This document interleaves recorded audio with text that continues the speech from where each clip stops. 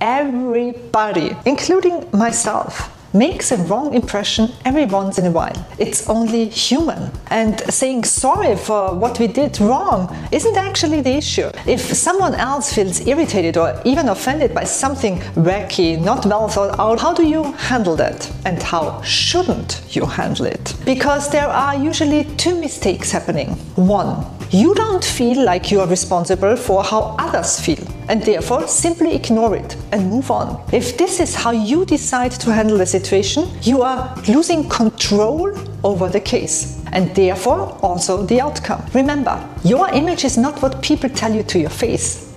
It's actually what they say about you behind your back.